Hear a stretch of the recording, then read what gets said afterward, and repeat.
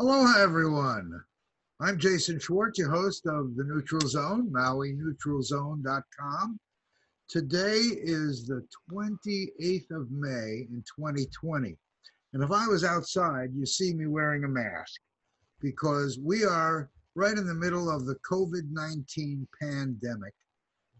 And I don't even have to tell you what that means. You guys are all pros now. Pandemic means an epidemic, like the whole globe, everywhere. And I have a special guest today. You're looking at him. That's Houston Wade. Houston will tell you a little more about himself. I had someone here that it was from Maui who said, you should speak to this guy. His stuff is so important. And I said, absolutely. So we jumped on it for you. You can find these shows at MauiNeutralZone.com. You can find them up at KAKU Radio. You can find them up on YouTube. We put them all up on the web so that they're available for everyone everywhere. Houston, welcome to our show. Houston Wade from... Thank you so much. Where are you from? From Bainbridge Island? Yes, right across the water from Seattle. Seattle, Washington. For those of you around the world, the west coast of the United States, one of the first breakout areas was just across the water from you, wasn't it? Just it was Snohomish County, so about 30 miles from us. But across the water. So yep. We have water around us too. It creates a very different environment than on the mainland. So what do you do? I mean, I understand you as a professor. What's your specialty? I'm a math and astrophysics professor. So, yes. Astrophysics and math.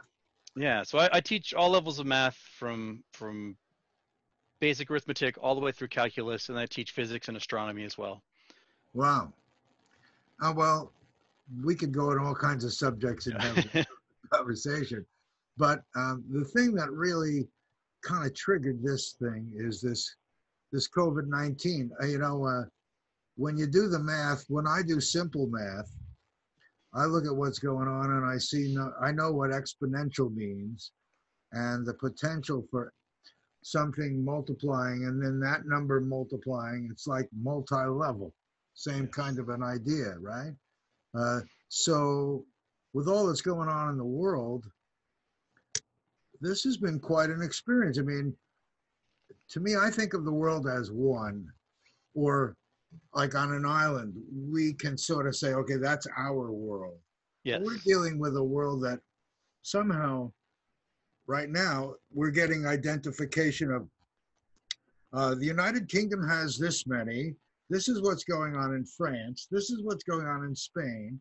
This is the United States. And look at all these little states. We'll break it down and separate it out. And here we have 9 cases. There we have 27. 200,000, but there's this much testing here and that much testing there. I'm swimming from it all, personally. Yeah. And the information out that we have available to us is like stories about conspiracy theory, and it came from a lab in Wuhan or in China, or it came from the United States and everyone's fighting. To me, the issue is people are ill, and we want to figure out what to do because illness is both physical, and now we got this other component called economic, emotional, the economic thing. Like now, I grew up thinking that the national debt and that money used to be backed by something. I'm not sure what year you were born, but it was 1972 that President Richard Nixon went off the gold standard. So our dollar that was backed by dollars in gold and whatever other things was actually hard currency, that you could actually track the number of dollars with the amount of something hard. So everyone in the world was on a real standard where we knew where value was. But after that, it's gotten real vague. Yeah. And I thought our economy, and we talked about our U.S. economy, and they talked about a $1 trillion debt, $2 trillion. And that was some staggering number that was going to have our kids paying back and balancing this budget for the rest of their lives. And suddenly, something's changed. No one's looking at what a dollar really is worth anymore. And in recent, I guess I'm talking too much here, but I'm sort of setting it up, In recent times, you see a stimulus package of $2 trillion. And on the heels of it, trillion here, a few trillion there. And then the other thing with math is people getting sick. One gets sick, and then it's 9, and then it's 81, but then they fix that and they think it's kind of managed over here, but what about over here? That's not managed. Yeah. And it opens up. So when I heard you were a mathematician, I thought, let me take all this confusion that I'm sure everybody's got, like me. What's going on in this world now? How are we going to figure out what to do when this all stops? Well, we don't have control of what stops. So I want to hear your hit on this. I mean, please excuse me if I'm up front just going at it, but Oh, yeah. to me, I just like, it's making no sense. I'm not having an easy time understanding what this is going to all boil down to. And you've looked at it in different ways, and I'd like to hear your math. And Okay. make it simple math for simple guys like me. Perfect. Is that all right? All right. Yeah. So when the initial outbreak happened in the United States, we began with, let's say one index case. In Washington State's case, that was one patient who arrived on January 15th, tested positive on, I think, January 21st, and then was isolated. They did a little bit of contact tracing, but they really couldn't figure out where he had gone, who he had talked to. And they thought they had it pretty much under control in Washington. Then by the end of February, we had a nursing home where dozens and dozens, I think it was 75 patients had tested positive in this nursing home, including staff. And that ballooned eventually, I think, to like 300 people just associated with that nursing home. And we were in full-blown outbreak in Washington. And when they did the genetic testing of the people in that nursing home, it traced back to that initial index patient in Washington. So they traced the genetic code of the virus and discovered it came from that first patient. And they're trying to figure out how the virus got from that patient into the community. And they believe it may have been a woman who lived near him. It may have gone to the same grocery store. They don't know. But she was an elderly woman. She was in her 80s. She ended up getting pneumonia and acute respiratory distress syndrome and was in a local hospital. And when she got better, they moved her into this nursing home, but she was probably still shedding virus at the time and may have spread it to everybody in the nursing home after that. From there, Washington quickly began seeing a doubling rate of infections about once every 3 days. So that means if you had one patient, 3 days later, you'd have 2 patients. 3 days after that, you'd have 4 patients. 3 days after that, you'd have 8 patients, and so on. And it becomes this exponential curve that's very steep. And little pockets around the country began appearing from that. So somebody who caught it from the nursing home in Washington ended up, I believe, in North Carolina, started spreading it there. People came from Italy to New York, began spreading the virus there. There was spread from the Diamond Princess cruise ship that was in Japan. Americans got evacuated from there, brought to a military base in the San Francisco Bay Area, and one of the HHS employees wasn't properly wrapped up when they met with the patients, and they spread it from their hotel room on. And so they had an outbreak in like Sausalito and places down there. So what began our outbreak are these little patches, these little kind of, if you imagine doing a test petri dish and there's a few little bacteria and these little splotches start to grow. Yeah. The same math applies in different communities around America. So right now we have basically every community in the United States has an index patient of some kind. So what began back in January with one patient and spread throughout the country, we now have that same index patient in every community we can imagine. So what we've done is we started mitigation efforts because so many people were infected, we couldn't isolate anymore. We're millions infected right now in the United States.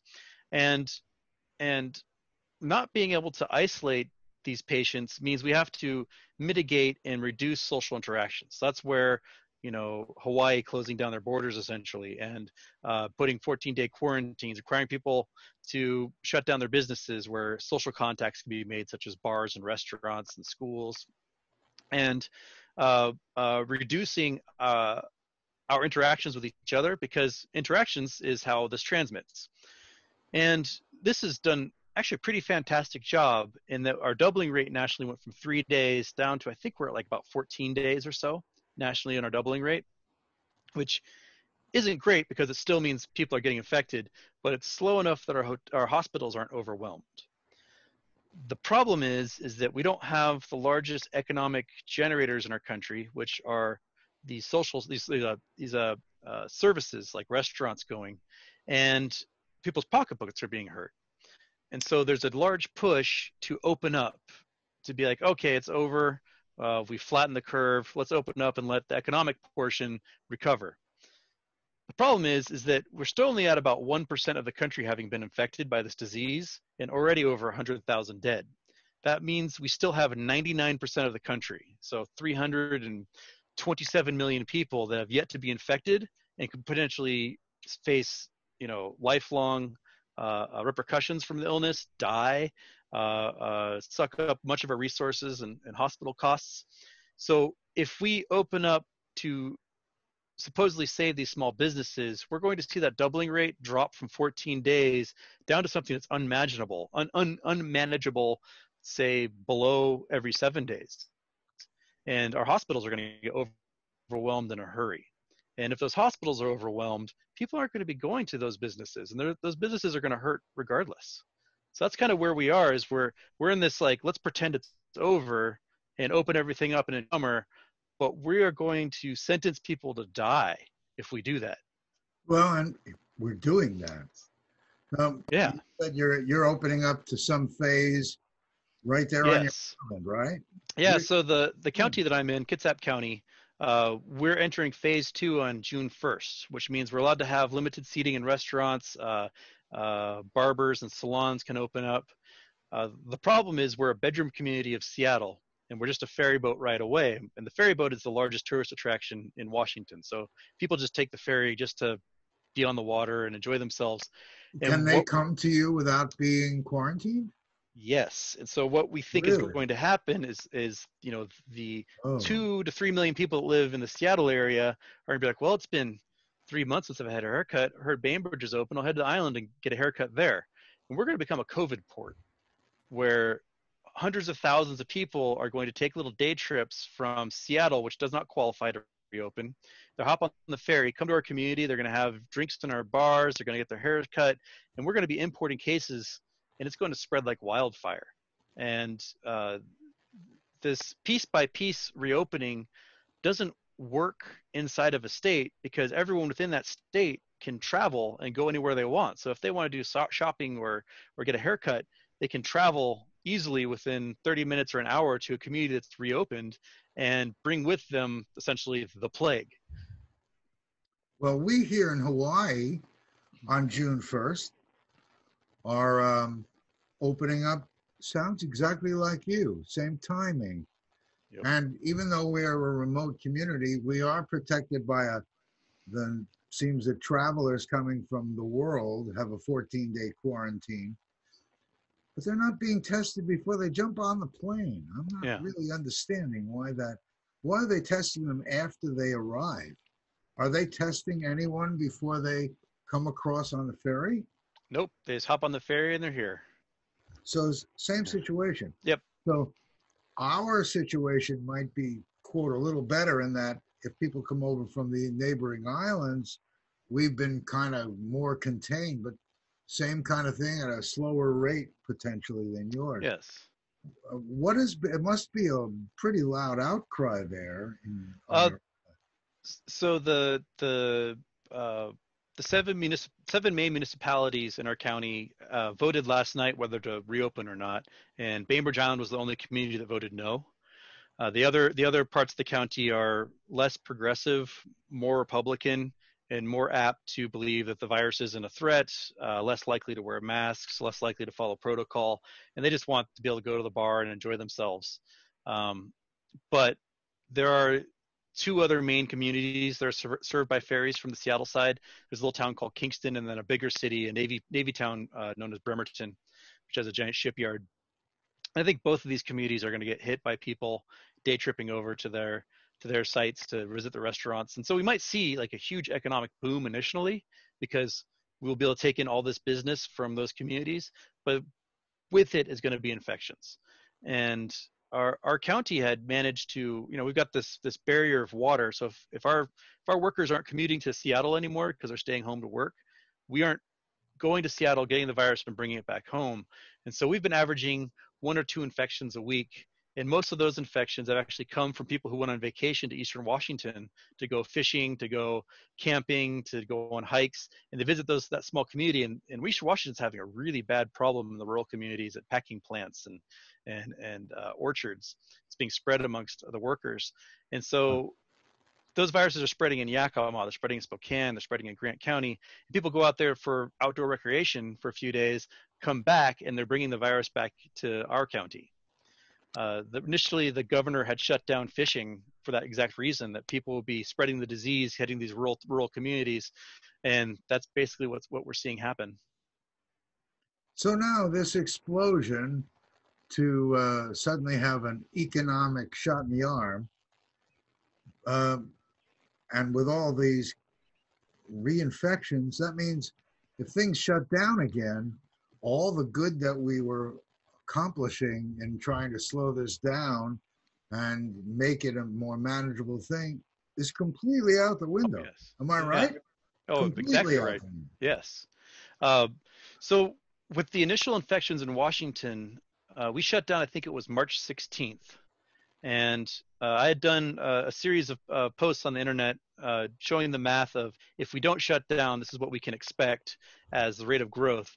And by the first week of April, Washington State would have run out of hospital beds. We just would have been out. Where there have been, 16 to 40,000 infected, 20% of those would require ICU admission, and we just would have been swamped. They shut down the 16th, and the growth rate plummeted. It dropped from 3 days down to about 14 days, almost within a week. And that's really what saved our hospital system in Washington. And we can look at regions that have reopened or partially reopened or never even really shut down that much, generally in the South and the Midwest. And we can see that they're running out of hospital beds. Alabama's out of hospital beds. They are a small rural state. In Montgomery, Mobile, Birmingham, they have no more ICU beds for patients. And there's not very many hospitals in the rural communities outside of there. And they're trying to figure out where to put them all. But the governor refuses to admit that his policies has resulted in a huge crisis in his state. So they're just pretending like everything's fine. Keep going to Applebee's, keep going to your salon. And it's something that the virus doesn't care about marketing. It doesn't care about positive spin. It doesn't care about what type of campaign you put out. If you are a human being without antibodies, you're going to get infected and you're going to spread it. So, we can do as much of this campaigning and marketing as we can, but the virus doesn't care. It's not listening. You can't talk your way out of being infected by a disease no one has any immunity to. And what about the people that say, this doesn't affect me, but they're not covering and not respecting other people and the way other people feel, whether or not they believe it? That lack of public respect for each other is amplifying. I don't want to say because of the president, but surely we're not getting a leader who is respecting everybody's personal integrity. And just by the way he approaches it, here we now see, in the last day, he's now attacking social media, which he's been exploiting as his way to say there's fake news out there and put out his truth. And there's suddenly you hear this, they're checking him, and now he wants to stop them. So where do we, it's really very difficult to figure out in our world now what we're going to do and how we're going to address this. What do you think we should do? What do you think we Well, can do? there's basically one option and only one option to successfully combat an infectious novel virus, and that is shut everything down. That's it. If we were somehow to magically keep every American, say, in a separate room from every other American for 14 days, the virus would vanish. It would be gone. But we still have needs. We still need to eat. We still need to get waste management and certain things like that. So what we've chosen to do temporarily is essentially shut down most everything and try to keep these essential services humming along so people don't starve to death. And we kind of weekly did a little shot in the arm with the stimulus of $1,200 for everyone by extending federal unemployment aid to states for, I think, 4 months worth of unemployment to help keep people in restaurants and other unessential businesses getting a paycheck so they don't, again, starve to death. But what other countries that are successful at managing this crisis are doing is they're not just shutting everything down, but they're giving everybody a UBI. Canada's guaranteeing $2,000 a month to every citizen. Great Britain is paying 80% of everyone's wages to keep them employed. So that technically, if you worked for an airline in Britain, you're still being paid by the airline, but the government's covering 80% of the cost. Same thing in Denmark and the Netherlands. And with what money? Well, I mean, they're essentially printing it. It's money's fake. Money isn't real. Right. So, when it comes to a crisis like this, you have to treat the health of your citizens first and worry about the economic damage later, because the economic damage is going to come regardless. And after the 1918 flu, we had an economic depression in 1920, 1921 as a result of it. So, no matter what you do, people are going to stop going out. They're going to die in appreciable percentages. So we need to consider that and try to keep as many people alive as we can while we wait for a vaccine to be tested, approved, and administered. Now, we're looking at probably still a year away from having a viable vaccine for everyone, which means we need a year of shutdown, essentially. And we just need to accept that. We need the powers that be to tell everyone this is how it's going to be. You have a year of this. Get used to it. We don't see that now. In fact, yeah, we see exactly the opposite. We're going to have a national election and all these elections, and our sitting president is not only not in favor of that, he's leading the charge to. What really gets me is he's leading the charge. Imagine you were in government in Michigan, or I think it was Michigan, where suddenly people with guns are coming and attacking, and that the president of the United States says, I support that. If they have a gun anywhere near his area, right, they shut all down. Yeah. It's just gotten crazy. And the people that say, well, he's right. He's right. We can't do. What are we going to do? The thing that you just posed, I don't know how we can even hope to enforce that. Well, okay, so the stimulus generated by the Federal Reserve and Congress so far totals around $7 trillion. That's enough money. If we had just printed that $7 trillion and paid every adult not already on Social Security or disability $2,000 a month, we could do it for the next 30 months. But instead, what we did is we printed that money, lent it to banks who immediately just lost it in the stock market and it vanished into nothing. We spent trillions of dollars of allocated money from Congress, and only a few $100 billion went to American citizens with their $1,200 one-time stimulus, and the rest just got frittered away into these PPE loans that will never get paid back and will never actually do the job that they need to do. And literally, we just need to pay people to stay home, and that's it. If people received money every month for not doing anything and just sitting on their couch and watching Netflix, they wouldn't be out there protesting. They'd be like, oh, I'm getting something for this. I'm being paid for my time to not be productive. And, the bulk of these protesters, they're not, how should I put this? It's not that they want to go back to work. It's that they want people to keep working for them. they're willing to sacrifice their esthetician and their waiter, but because they want services. They want to take somebody who works in a restaurant. They don't value their life. They don't think that they're a human being worth living. They're just there as human capital stock to serve them. Well, some of the people out there are the people that are the workers. I don't know what's confusing them. They're the I ones that. I see more business owners than I do workers Is that that what are you're saying? complaining. Yes. The workers are like, I don't want to go back to the restaurant. I'm going to die if I go back to the restaurant. But the restaurant owners like, I need people to get back in here so I can make my money. And we need to pause rents, we need to pause mortgages, pay everyone to stay home, and just ride this one out. So And let's run the clock ahead a little bit. okay. Georgia has been open for a month, Mm-hmm. whatever period. And I'm hearing that, they keep trying to show you, oh, well, it hasn't really gone up yet. I don't know how they want to keep isolating this area. Somehow they think, but it's starting to go up again. So let's say now, somewhere along the line, I'm not sure who, we've got a president who somehow is fighting it. Yes. I don't really know what to say here.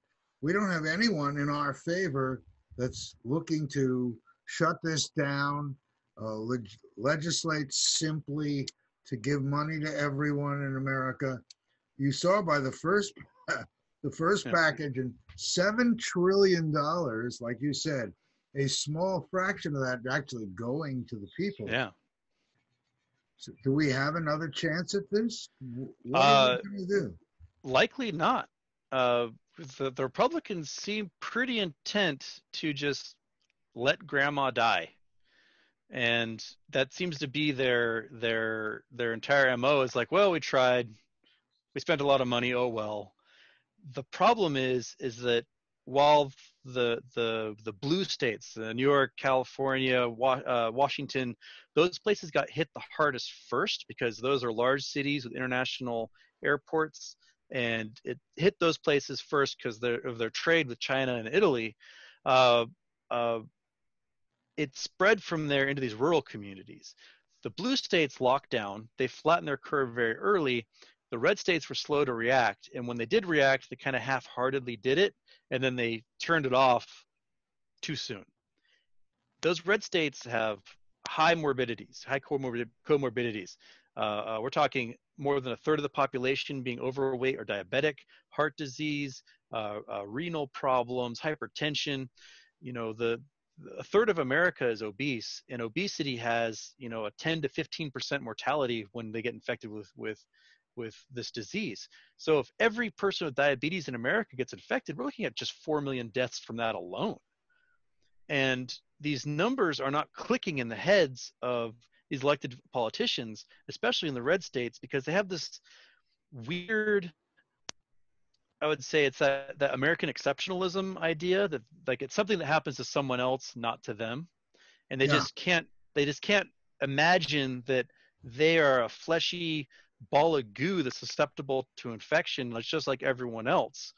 And so they just believe that they're not going to be infected, and they still want to go to Applebee's and enjoy their meal. So they're going to be hit really hard. And these rural areas also have really poor healthcare systems. Rural hospitals have been shutting down in the hundreds across the country for the last decade. And they don't have the beds, they don't have the doctors, they don't have the nurses, they don't have the equipment. And so I fear that Trump and Republican governors are going to kill off their base. Their base is older, their base is more conservative, and those are the people that are generally also have high comorbidities, age and health-wise, that they're going to lose an appreciable percentage of their electorate, and it's going to demographically change the election come November, especially if we have a second peak coming August, September, October that can wipe out, hundreds of thousands of people, maybe even millions of people, if we don't cap this, we don't flatten the curve once again. Where does wisdom get to policy?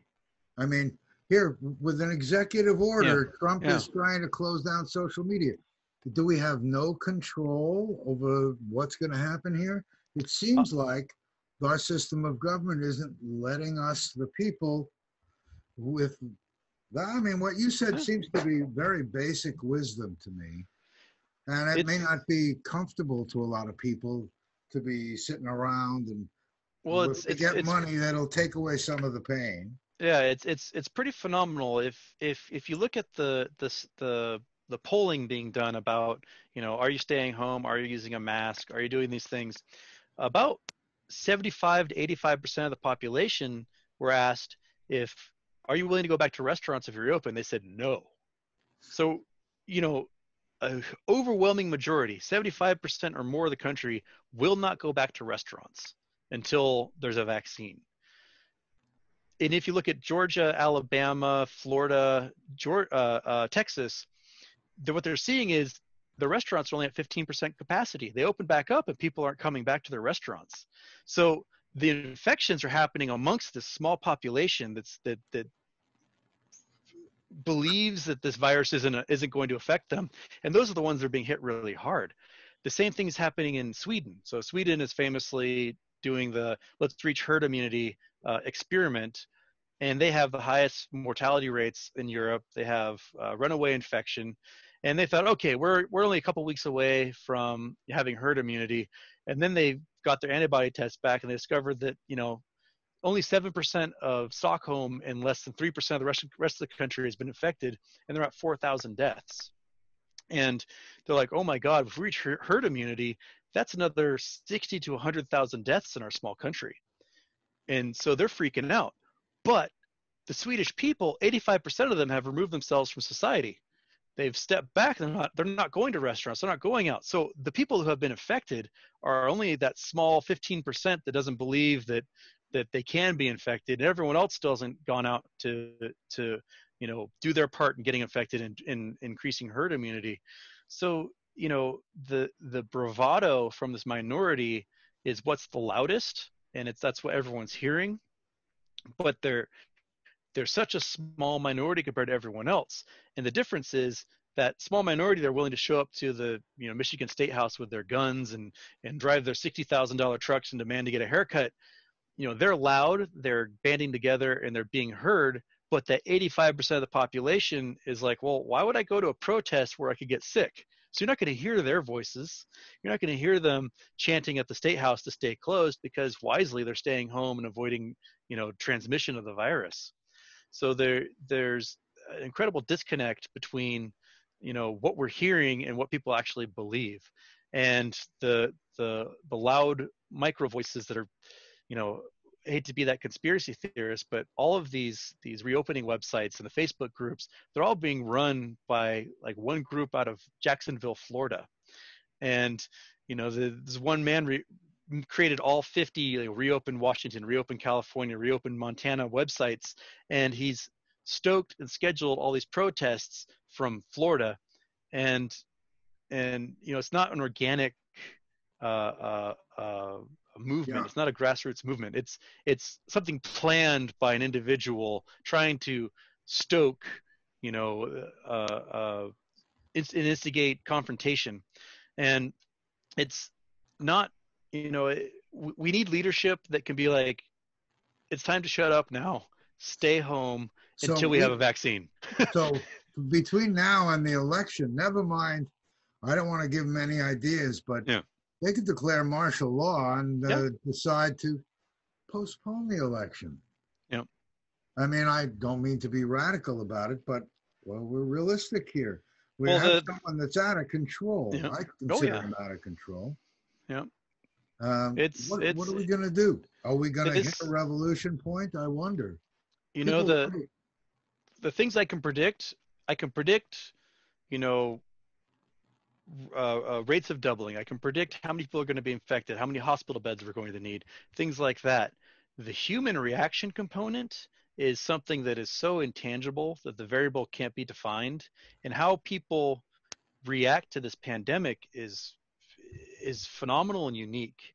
I have friends that are liberal Democrats, socialists, that just can't accept that the virus is real, and they are all of a sudden swiveling to these hard right, white supremacist YouTube blogs where they're being told that the virus isn't real or comes from 5G towers and all sorts of weird, Kremlin propaganda that gets seeded into our country, and their entire political ideals are flipping the way that I saw it happen after 9/11 with a lot of people.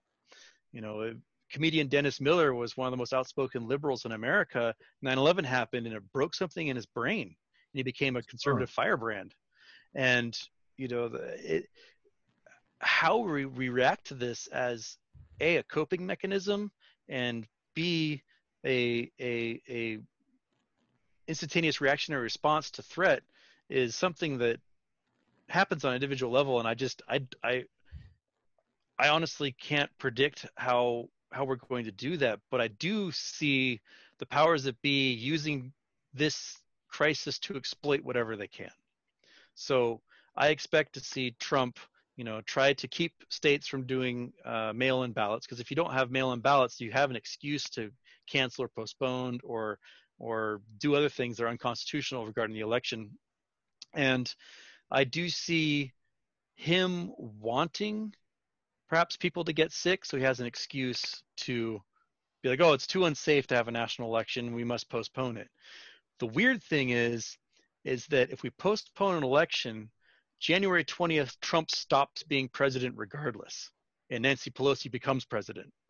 So there's nothing about Congress having their terms removed if there's no election, but it is written in the Constitution that Trump is no longer president as of January 20th, and Pence is no longer vice president. So Nancy Pelosi would become president of the United States. So it might backfire on him if he decides to postpone the election.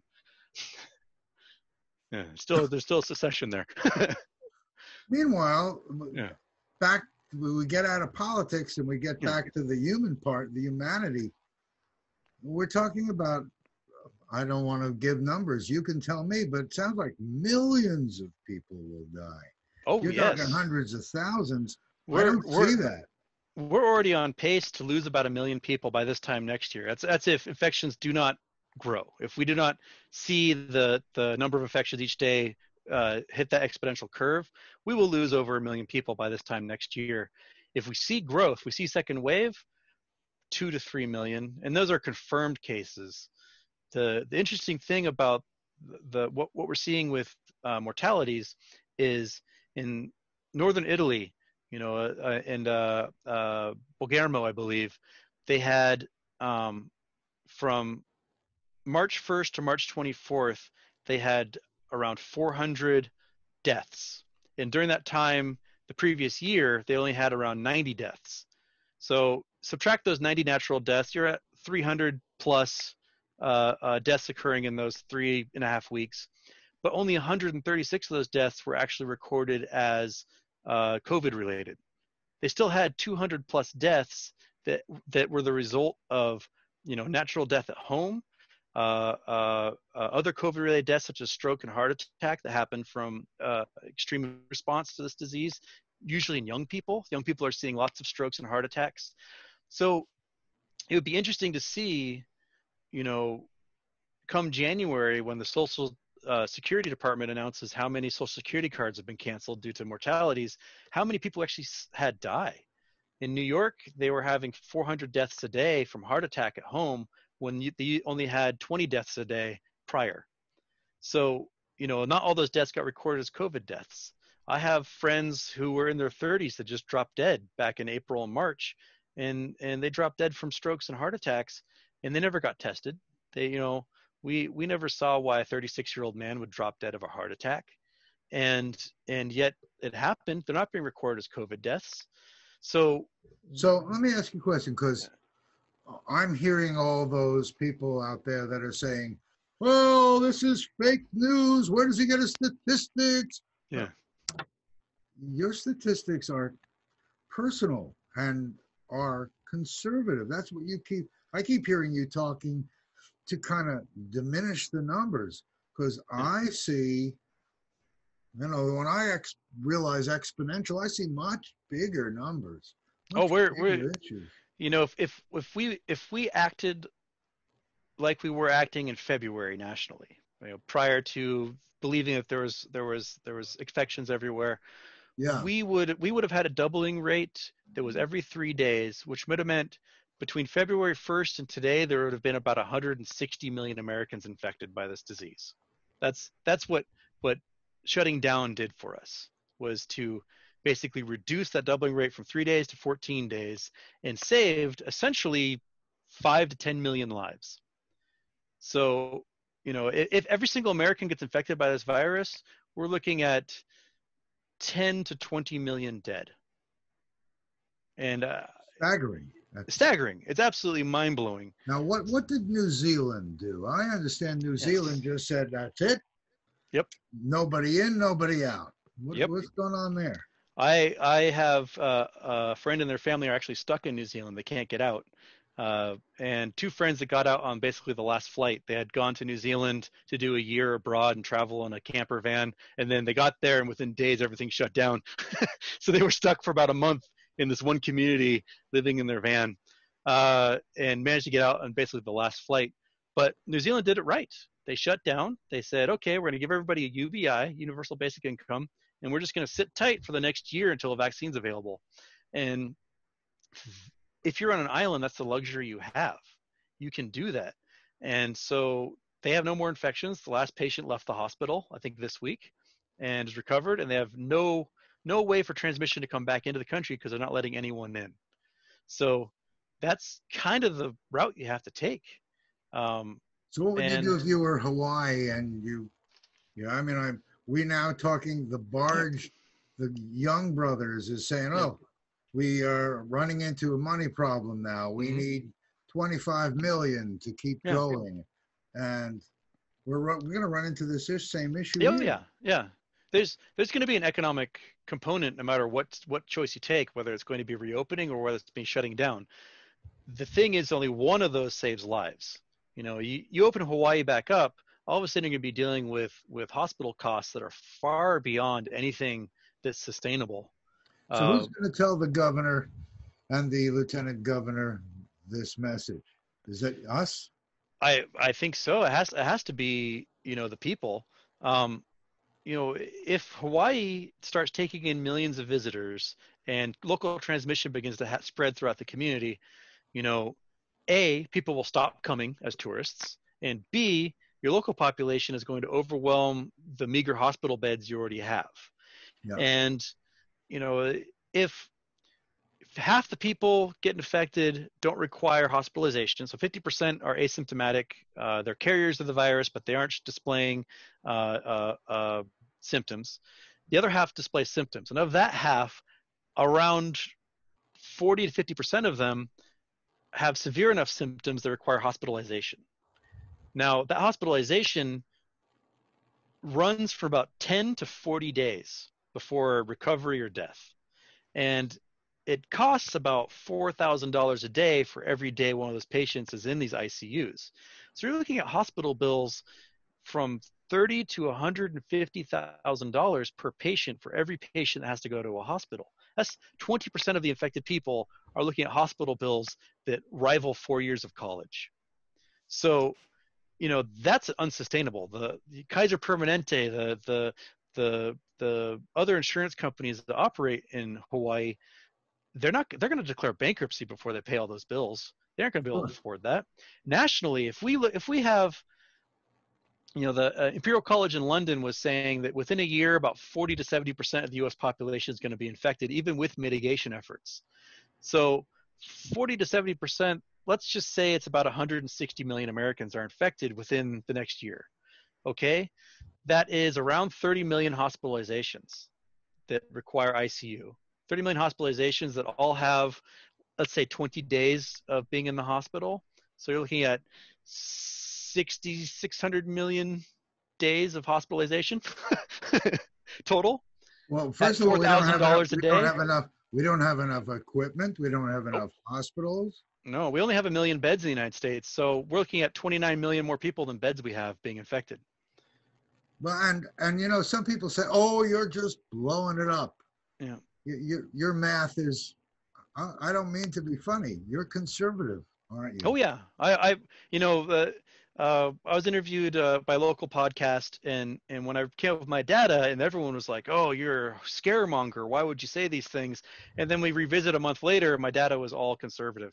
It was actually worse than what I had predicted. So, take the numbers I have and just expect them to be worse than what I'm saying. And the numbers I'm saying are pretty apocalyptic.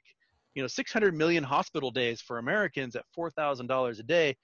We're looking at, a full quarter of our entire GDP just going to ICU healthcare. Yeah. Like, that's ridiculous. $8 trillion just going to hospital care for patients.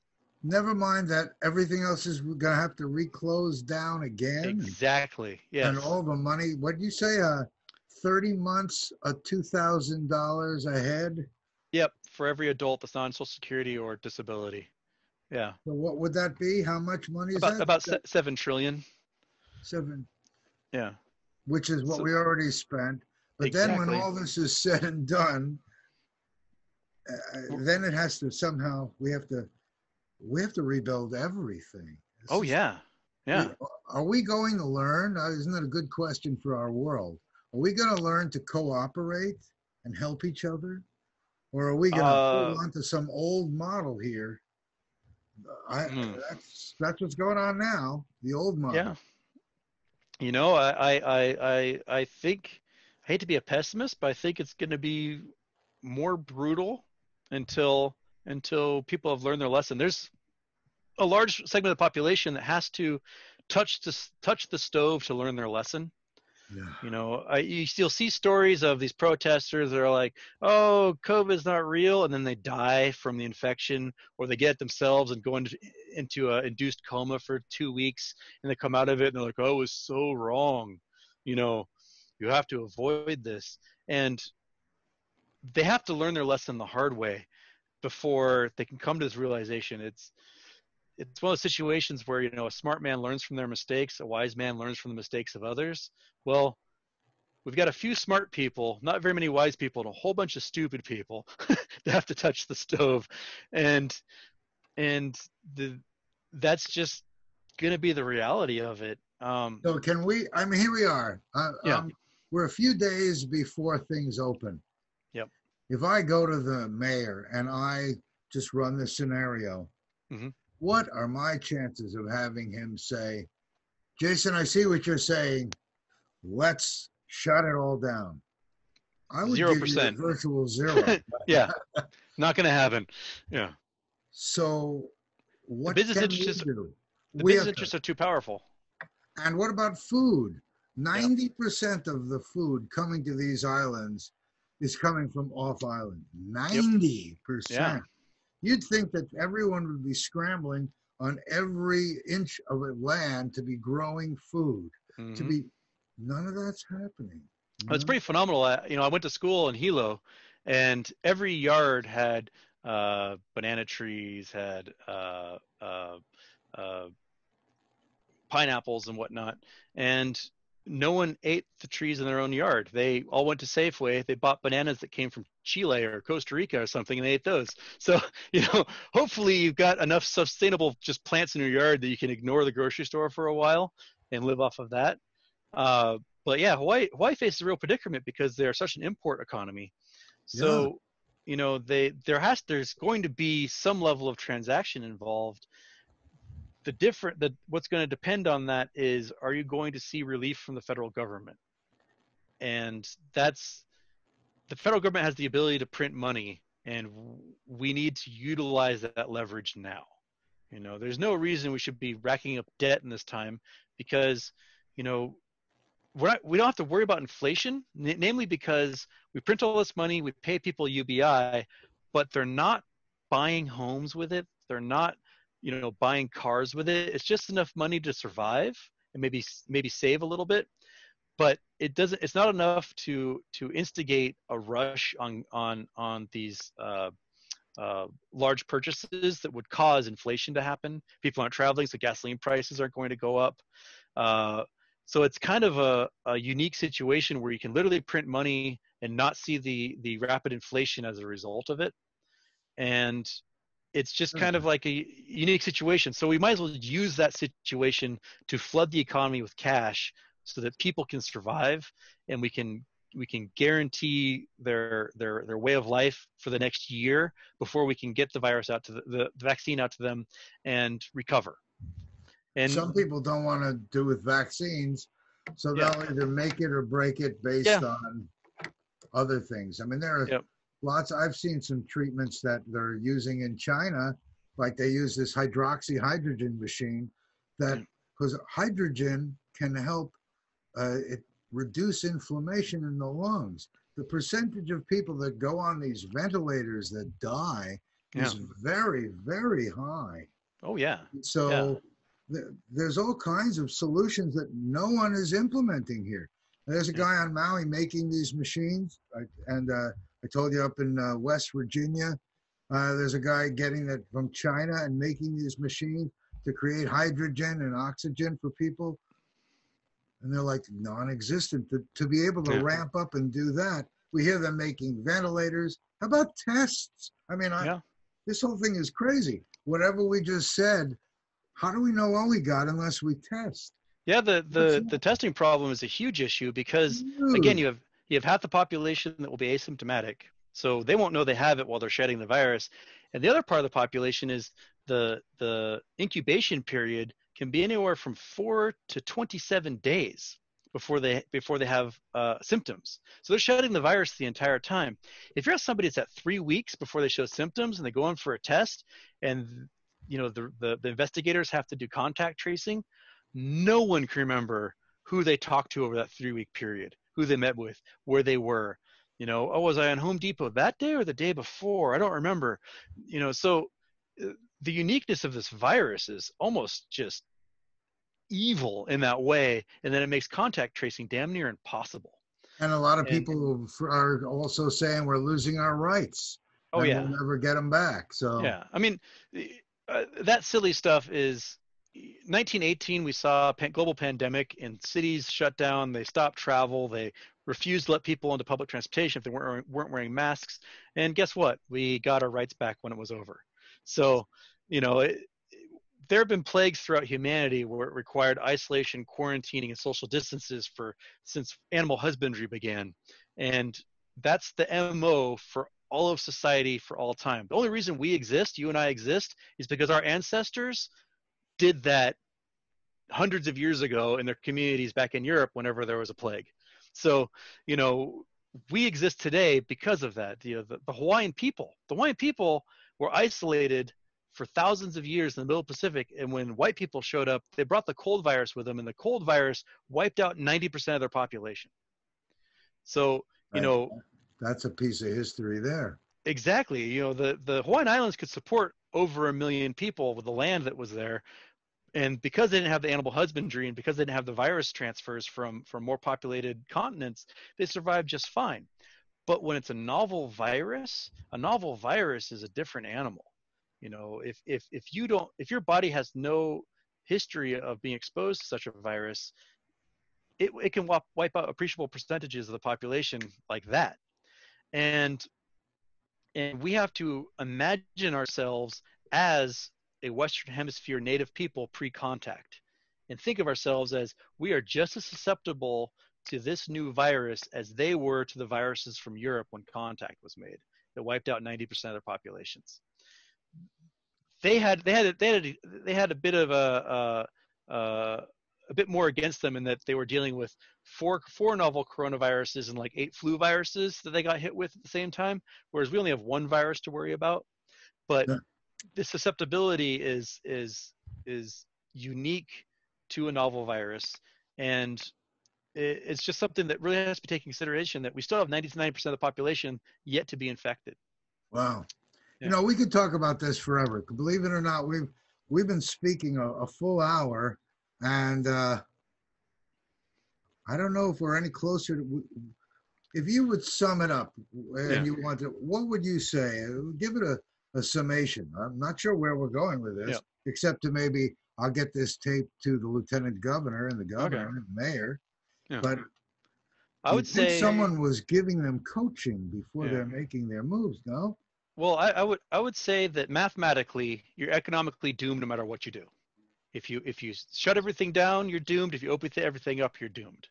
But only one of those methods saves lives, and that's shutting things down. So go with the one that saves lives, because you're going to be economically obliterated either way. So here comes, in a couple of days, they're going to open it up, and I'm not sure when they're going to evaluate time to close it down again, Yep. but how do we stop this? I mean, Yeah. we don't, do we? You don't. And because the incubation period is so long, every time you go to shut it down, you're still going to have a huge spike 3 weeks later. Yeah. So it's going to be always too late when you go to shut it down. And the only one that can really keep our economy going here is federal dollars. Exactly. State doesn't have. It's got to be done at a federal level. Yeah. The states can't print money, so the states are going to run out of money. And the president is already threatening states, if they don't open up religious institutions and deem them essential, they're going to lose federal money. So all these states have to let churches open up. And churches, religious centers, everywhere across the globe, it's religious congregations that are the biggest spreaders of the disease, because they get close together, they scream and yell and chant and sing, and they export so much of the virus that hundreds and thousands in one venue can get infected. In Washington, they had a choir practice of 60 people, 45 of them got infected and several died. The church in Seoul, where 1,500 people got infected. In Iran, where the numbers, we don't even know what the true numbers are in Iran, but we're probably seeing hundreds of thousands have died there most likely, and millions and millions and millions have been affected.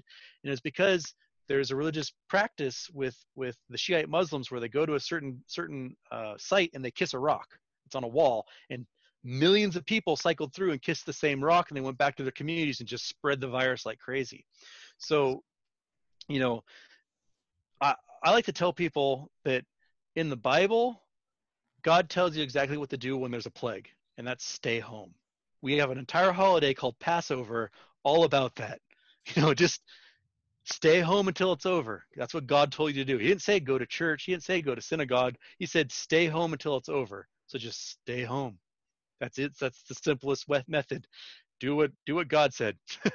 Well, Houston, you've been a really good guest. Scaring the hell out of me, but when I say scaring the hell out of me, the thing that scares me is there's not a lot of wisdom going on here. No. And that's what scares me, because I'm one of those older Americans. Yep. And, I can think I'm stronger than dirt, but we can see it's happening to all kinds of people. And like you say, and they're not counting so many people as COVID deaths, even though we hear people saying they're counting all of them as COVID deaths. No, it's undercounted by probably 20 to 40%, if not more. Yeah. What was that? Someone wants something. All right. There we go. Now I'll know to shut off my phone, right?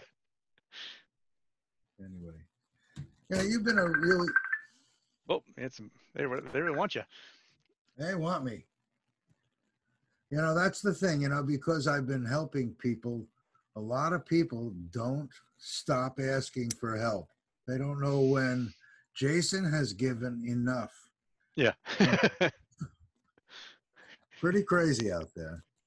Well, you've been a terrific guest. I'd love to talk about astrophysics, but now isn't the time for that. I also want to thank Carol Ann for putting us in touch. Yeah, she's a wonderful lady. Yeah, and you've been a terrific guest and a wonderful guy. I'm sorry we have to do what do you say? I'm sorry we meet under these circumstances, but it's been a pleasure. Well, we could visit again in a few months after everything's opened up, and we can go, I told you so. Yeah, I guess so. The only solace you can get out of the situation is, well, I told you. That's some solace. Right. Yeah. All right. Well, thank you so much for having me on. Sure. It's been a pleasure, and I hope you have a nice evening. All right. Thank you so much. Enjoy your day. Aloha. Aloha.